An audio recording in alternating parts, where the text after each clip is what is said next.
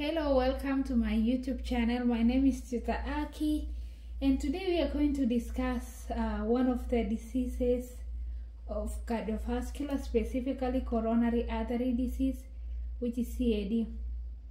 Pathophysiology begins with formation of fatty fibrous plaque on coronary artery. The plaque narrow arterial lumen, which is called atherosclerosis, thus reducing blood flow, which leads to myocardial ischemic cells damage, thrombus formation, and embolism.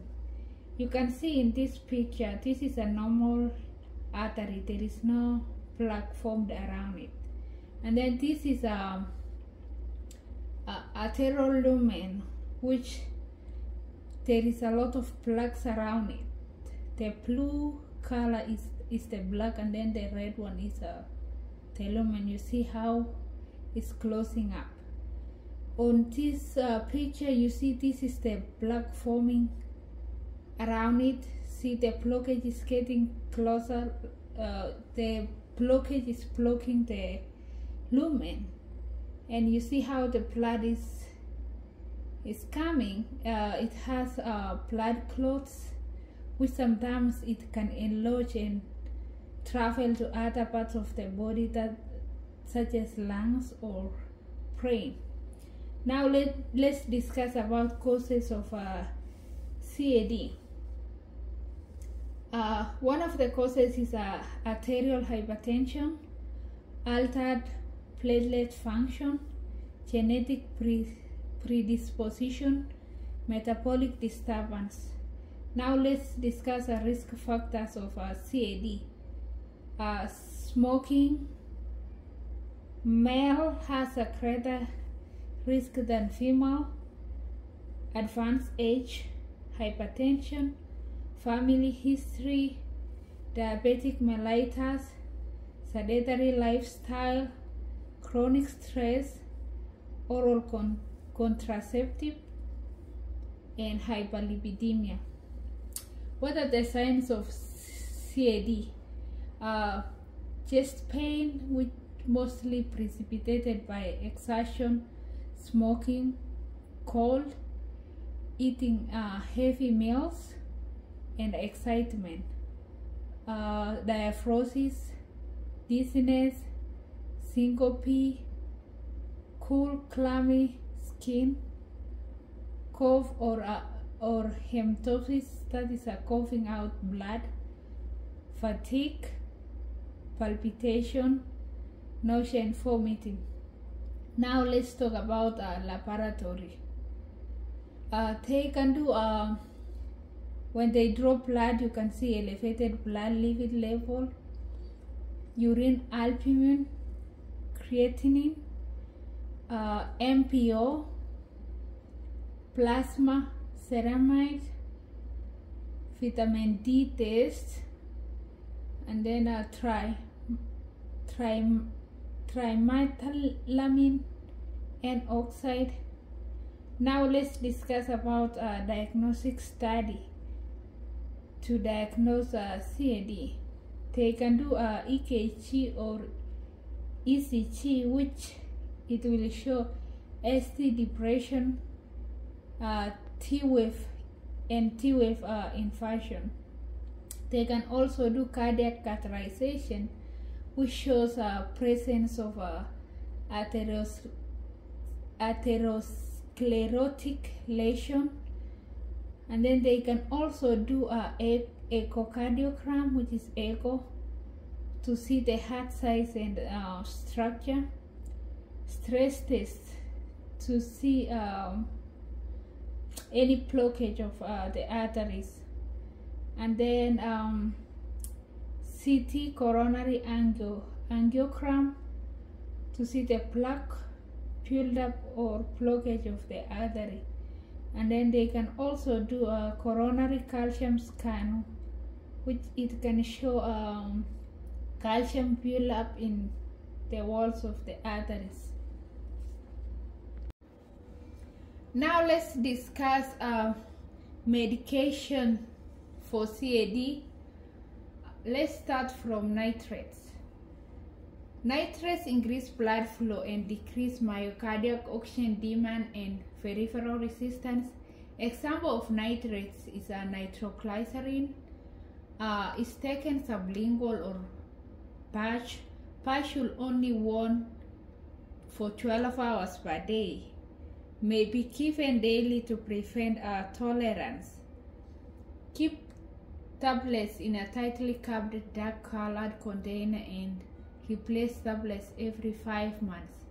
Make sure to check blood pressure before giving, because it promotes vasodilation and it lowers blood pressure, and monitor the blood pressure after. Never use nitroglycerin with Viagra or medication that is in the same class with Viagra, because it promotes vasodilation, which can severely reduce blood pressure. Let's now discuss about side effects of nitroglycerin. The major side effect is headache, you need to know, orthostatic hypotension, and syncope. Now let's discuss another class of medication that is used to treat CAD, which is beta blocking agents. Example, atenolol and carfidolol. Beta blocking agents decrease blood pressure, heart rate, and myocardial contractility, thus decrease myocardial oxygen demand. Side effects of beta blockers are CHF, bradycardia, heart block, depression, bronchospasm, and it should be used cautiously with asthma patients since it causes bronchospasm, fatigue, erectile dysfunction, sleep disturbance. Now let's discuss another class, which is calcium channel blockers. It dilates coronary artery, prevent coronary vasospasm, and promotes systemic vasodilation. Side effects are dizziness, flushing, diarrhea, headache, hypotension, peripheral edema, AV block, rebound tachycardia, heart failure, especially with verapamil and dilatism. Now let's discuss another class of medication, which is antiplatelet drugs. They can be used with anticoagulant after surgery, such as like putting stent in or after doing cabbage. This prevents blood clots from forming in arteries. Example are aspirin and Plavix. Side effect is risk of bleeding and skin rash. Now let's discuss about angiotensin converting enzyme inhibitors, ACEs. It improves blood flow by relaxing blood vessels. It's used especially with patients with left ventricular dysfunction. Side effects are dry, hacking cough, angioedema, acute renal failure, fetal malformation, and example of ACEs are lisinopril. Let's discuss about cholesterol medication, specifically statins. Statins reduces cholesterol production. It stabilizes blood and reduces inflammation. It also lowers LDL and triglyceride. It raises HDL, which is a good cholesterol.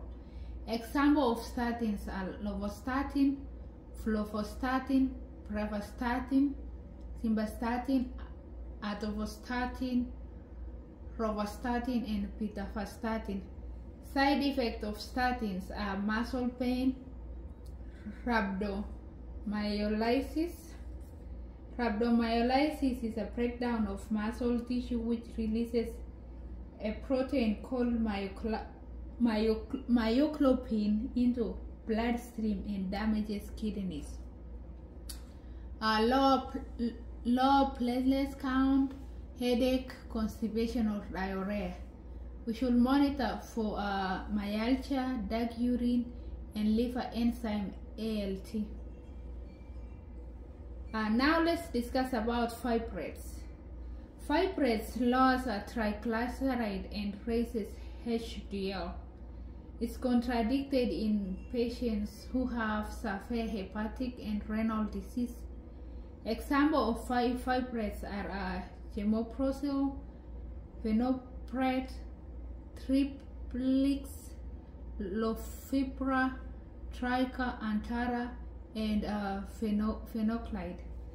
Side effects for fibrates are GI upset, gallstones, myopathy, wheezing, muscle pain, cough, headache, stomach pain, indigestion, and dizziness.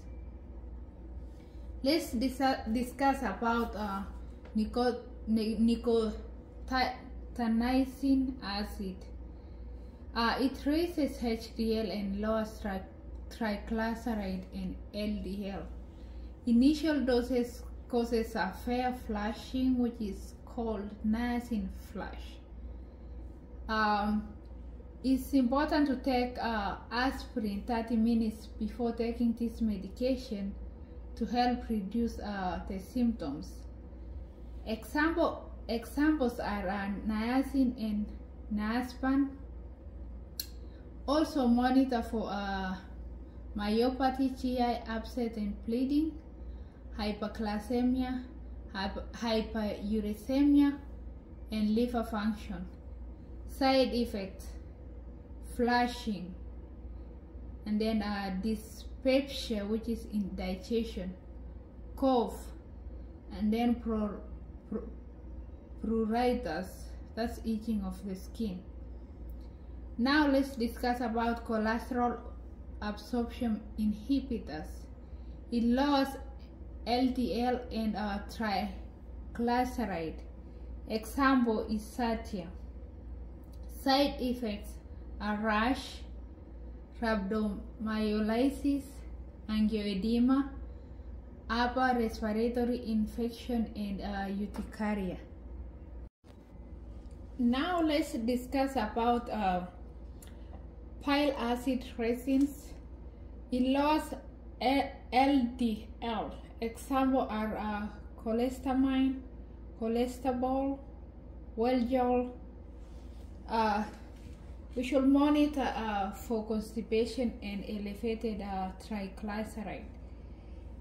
Side effects are weight loss, muscle pain, sore throat, stomach pain, and indigestion. Let's talk about fish oil. Fish oil lowers triglyceride. Examples are Lofasa, Fasepa.